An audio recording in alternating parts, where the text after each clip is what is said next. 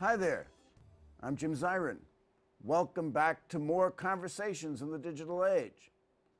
This is our night at the opera, the Metropolitan Opera. About 10 years ago, the Metropolitan Opera was plagued by declining sales and a theatrical stagnation. Then it changed course in 2006 with the appointment of Peter Gelb as its general manager. Peter Gelb gave the opera a new direction, and we're delighted, Peter, to have you with us to tell us about it. Happy to be here with you, Jim. Now, first, congratulations on this season, which is going strong, and congratulations that you've made the opera a source of so much interest.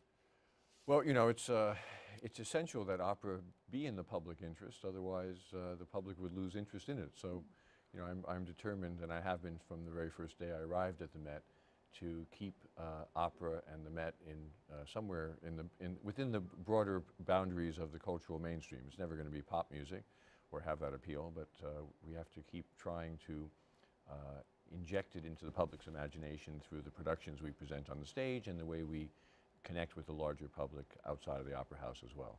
Well, let's talk about that. Your chairman, Ann Ziff, says you've given the opera a new vision. And your friend Andre Bishop, who was the director of Lincoln Center Theater, an opera goer since 1958, says you've saved the Met from brontosaurism. Now, can you define this new vision for us? Well, when I first came to the Met in 2006, first of all, I had been in a transition period for 1 year while my predecessor, Joe Volpe, was showing me the ropes. I was determining what that vision would be. In fact, I was first approached for this job by Beverly Sills, who was at the time was the chairman of the board of the Met, and she urged me to come down and have an interview. At the time, I was the head of Sony Classical, the record label.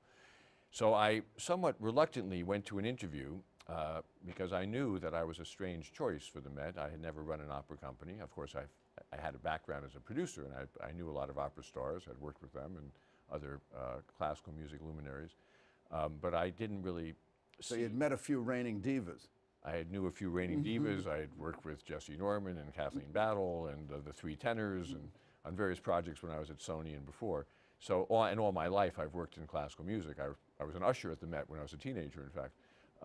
But I had never run an opera house, and I was somewhat surprised that they would want to talk to me.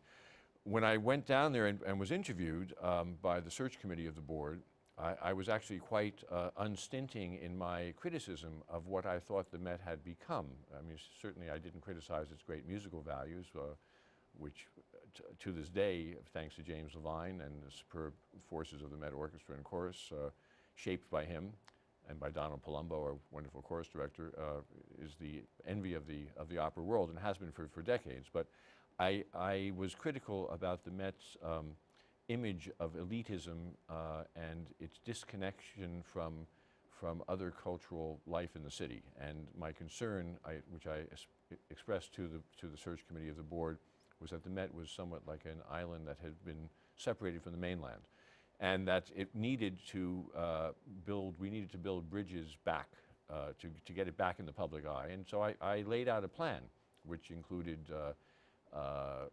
reinvigorating the Met theatrically through the invitation of to top stage directors, being more assertive in terms of bringing in the top young stars, not waiting for them to mature into fully blown, developed divas and divos, but getting them on the ascent onto the stage of the Met, and a very broad initiative to use the Met's content as captured on television and radio and amplify that effort to make the Met more accessible to a broader public. The key to your strategy, at least to me as an uneducated observer, has been the new productions, and you've brought 50 since 2006. There are 6, I think, this season out of 24 productions. Right. And it's been not without controversy. New productions are costly, and sort of the old guard takes issue with the interpretations. Can you tell us about new production? Sure. I mean, I've learned that at the Met, anything I do is not without controversy. it doesn't, the only thing I know for sure is that if I didn't do anything in an artistically proactive fashion, that the Met would gradually collapse of its own weight, because like any art form, opera has to be renewed in order to be relevant and to attract new audiences. So the trick, of course, at the Met has been to not alienate the older audience while at the same time trying to bring in a new audience, because, and this is the challenge of any aging institution in any field or any walk of life, in business and art. But my approach has basically been to, in an effort not to offend the old guard, and at the same time entice newcomers to the opera, has been to invite directors who have one thing in common, that they are dedicated to telling the stories of the operas as composed and by the composer and as written by the librettist. I think where opera companies have fallen into difficulties with their public has been where productions are produced that have little bearing to the original material. And this is a natural danger of opera because the operatic repertoire is somewhat limited. The major pieces you can count in, on the fingers of not too many hands. I mean, there are about 40 or 50 standard pieces that get reproduced over and over again. And so some directors, in an effort to be creative, go overboard in deconstructing a story to make a mark for themselves as a creative force, when in fact that is not what opera needs. Opera needs is truly creative directors who are willing to stay within the boundaries of the story of the opera and still be original and new. For example, the production of the famous production of Anthony Minghella, who brought, one of the first things that I did at the Met was invite him to direct a new Madame Butterfly, which is simple and beautiful and different, and yet clearly tells the story of the sad geisha. And the same is true of our productions of The Barber of Seville, which has played this year, which involved a very ingenious effort by Bart Scheer to bring the audience closer to the action by building a passerelle, a walkway that extends beyond the pit and connects the stage literally with the audience. So these are the kind of efforts that modern day directors do that are very effective. Of course, not everything works. We're very excited about this new Merry Widow production that Susan Stroman is going to be directing, the Tony Award winning director of The Producers and great choreographer as well.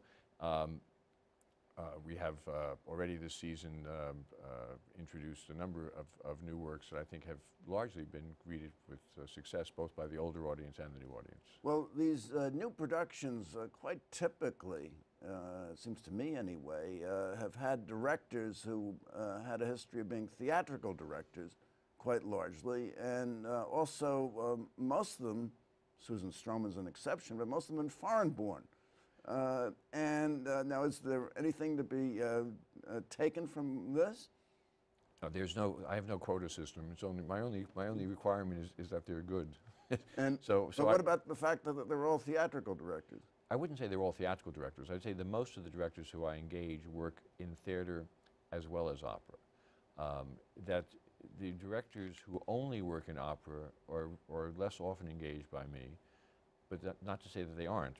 For example, David McVicker, the Scottish director, has already directed 3 or 4 productions at the Met, including a Cavalleria, new coming up, Cavalleria Rusticana and Pagliacci. But he directed the wonderful Giulio Cesare last year, the Handel opera, the historic Donizetti Queen operas, Anna Bolena and Maria Stuarda. Some of our biggest successes have come from him, and he strictly directs opera. Same thing is true of Willie Decker, whose minimalist but very beautiful and dramatically effective Traviata is playing at the Met this season. But most of the directors I turn to are directors who do direct opera, but only when they're inspired by the story to really do something special. So you have, for example, your opener, and usually your opener is a new production. This year was The Marriage of Figaro, The Nozze di Figaro. The director was Richard Eyre, who had been the director of the National Theatre in London. As a matter of fact, let's watch this outrageous duet from the Marriage of Figaro between Susanna and Figaro, with Marlis Peterson as Susanna and Ildar Adrazikov as Figaro. cinque, 10, 20,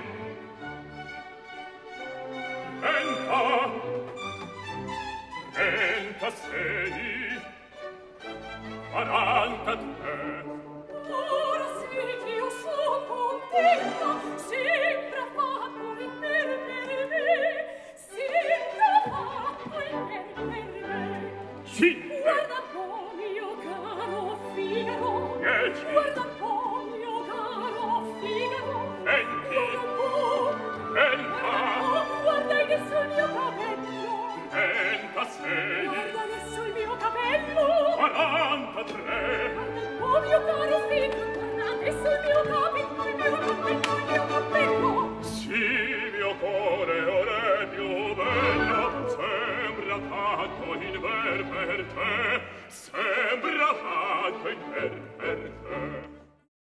That was just amazing. But talking about Scottish directors, one of your new productions is Lady of the Lake this season. And of course, it was written by Sir Walter Scott. It was Scottish, so you brought in Paul Curran, a Scottish director. So, I mean, you can't quite escape the inference that foreign directors are value added to your production. Well, the Met has always drawn upon the greatest talents in the world, both in terms of singers and directors. That's nothing new that I've instilled. I mean, I certainly am very proud of young American singers who we develop at the Met in our Lindemann Young Artist Program, who go on to become stars on our stage, and there are many such stories. As far as directors are concerned, I'm interested in just getting the best directors, the best designers. We have American directors like Bart Shear, Mary Zimmerman.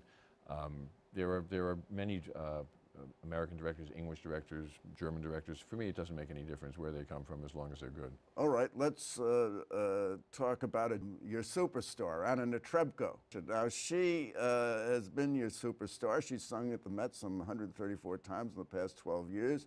And she starred in Verdi's Macbeth this season. And of course, the director was a theatrical director who was Adrian Noble, who was the leader of the Royal Shakespeare Company. Right. Let's watch Anna Netrebko, because we have to watch Anna Netrebko. She's just so fabulous.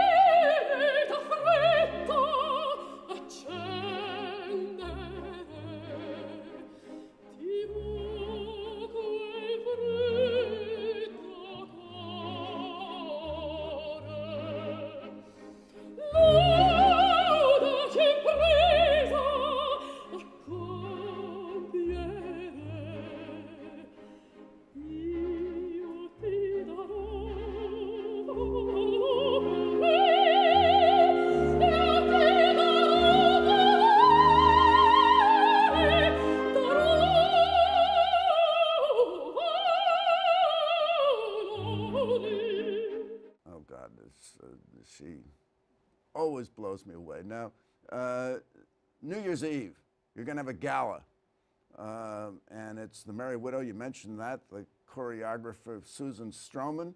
You're going to have two superstars. Choreographer and director. And director. Two superstars, in Renee Fleming, star of Broadway musicals, Kelly O'Hara as Valenciennes. The music is so uplifting by Franz Lehrer. Let's watch Kelly O'Hara and company in a room rehearsal, a preview of New Year's Eve. The ladies of the chorus and the gentlemen adore us.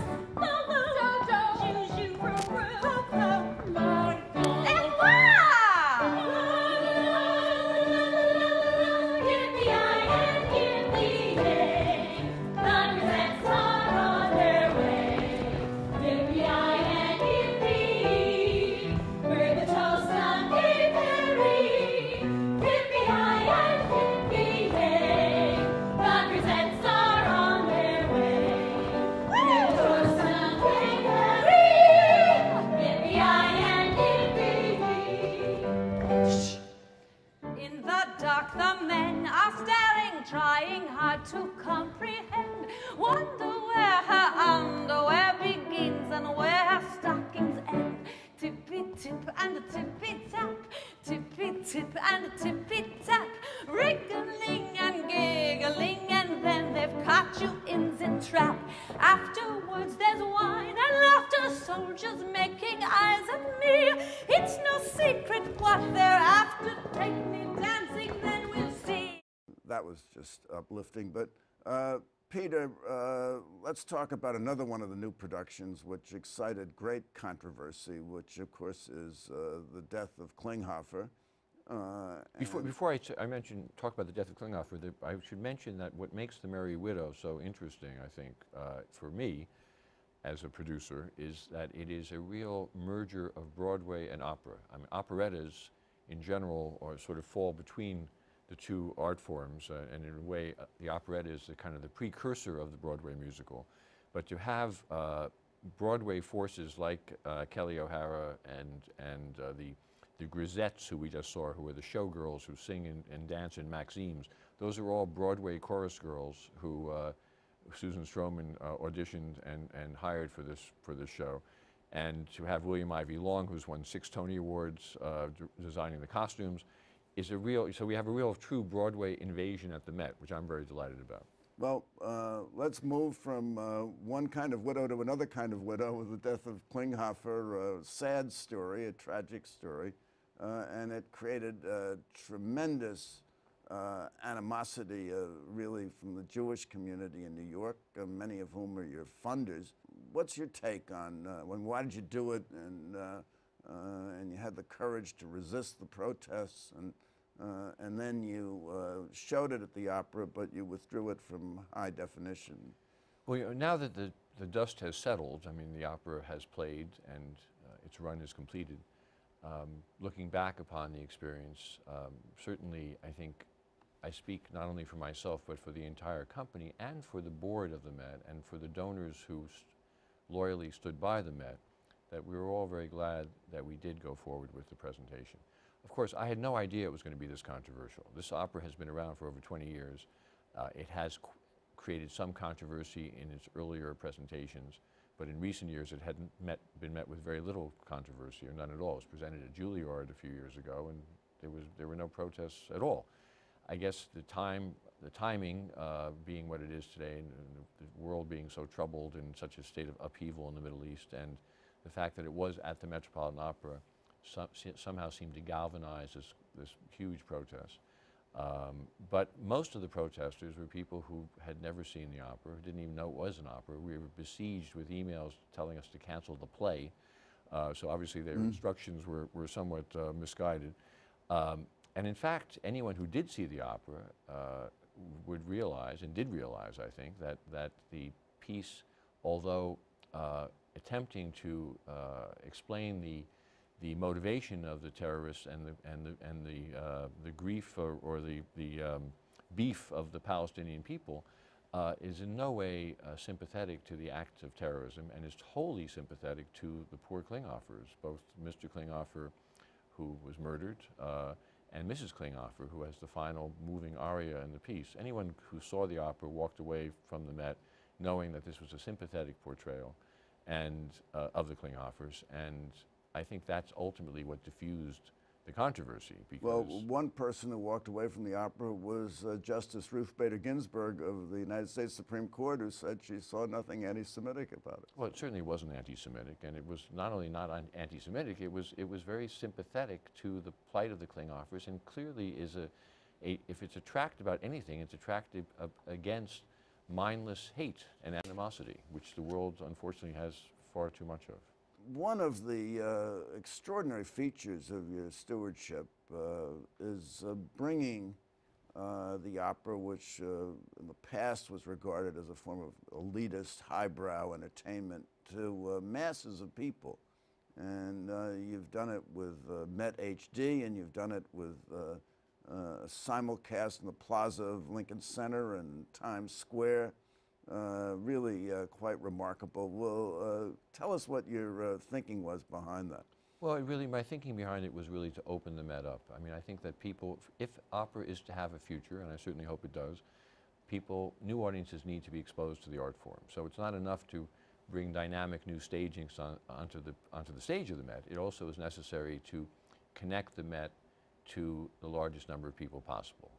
I know that opera is not for everyone, but if we don't give people a chance to experience it in movie theaters, on the radio, in Times Square, we will never be able to bring in new audiences. So the HD transmissions, which began in just a few theaters in 2006, now are seen in over 2,000 theaters in 68 countries. We're seen live on a Saturday matinee in New York that we're transmitting live into movie theaters. It's seen from the West Coast to as far east as Jerusalem and Moscow, and as far north as inside the Arctic Circle in a little city of Tromsø in Norway, and as far south as the tip of Argentina. Wow, now that's about $20 a ticket. How much is a ticket in the orchestra for typically? Well, a ticket in the orchestra can be as much as $300 or $400, but also we have a program in an effort to democratize our ticket pricing and ticket sales. We have a rush ticket program where you can get online on a first-come, first-served basis orchestra seats for as little as $20.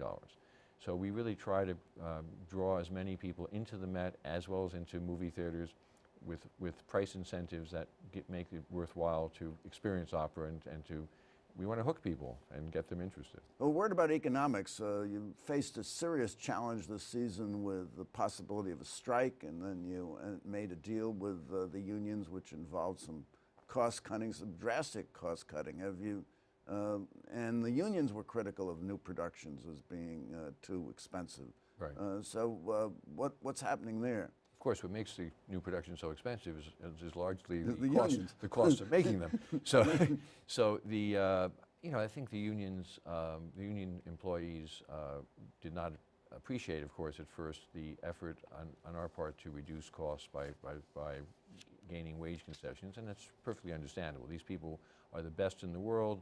The orchestra, the chorus, the stagehands, all the personnel who work at the Met are at the very top of their class, and it's not that they don't deserve to be paid handsomely, they do. It just is, you know, the economics of opera are such that we can't afford that. So we ultimately reached an agreement after some rancorous debate that would involve an equality of sharing of cuts, so that both the unionized employees have taken a reduction, the administrative staff has taken a reduction, and we've also committed to cut another $11 million out of the budget. So altogether, we have reduced our expenses by $20 million a year for the next 4 years.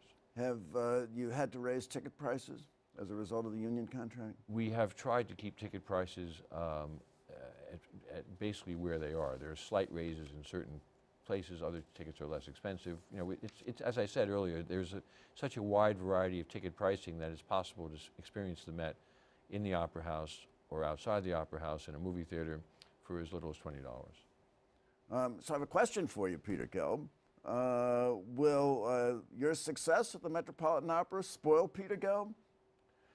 I don't think I'm capable of being spoiled. I have too much to worry about. You know, the Metropolitan Opera, we have four different operas playing in repertory every week. We have 7 performances a week. I have a clause in my contract that says I have to be available on a 24/7 basis. I feel like a doctor on call. There is, at any moment, something could happen. Either a singer could get sick, or something could go wrong backstage. We have a medical station right off the stage right, where we can, with a hotline to Roosevelt Hospital in case somebody gets injured. You know, the Met has 3,000 people working there. There are so many moving parts. I wouldn't have time to be spoiled, believe me. Don't know how you do it, but thank you so much. This has been marvelous. I think since it's the end, we should end with the beginning, which is the dress rehearsal, opening night, the marriage of Figaro, Mozart's immortal opera, Non so più, I don't know anymore what I am, with Isabel Leonard as Cherubino, and here is that. Non so più cosa son, cosa faccio, por di fuoco ora sono di ghiaccio, ogni donna fa mangiare di parole, ogni donna mi fa palpitar, ogni donna mi fa palpitar, ogni donna mi fa palpitar. Solo il nome d'amor di diletto, e se tu non mi stai credendo,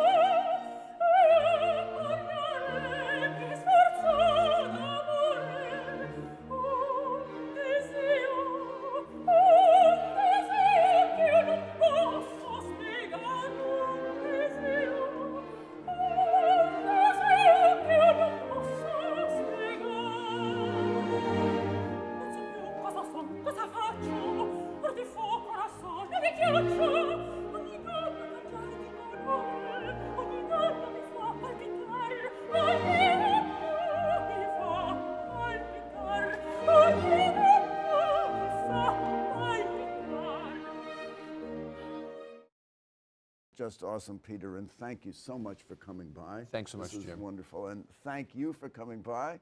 Next week, tune in for more conversations in the digital age. I'm Jim Zirin. Good night and all the best.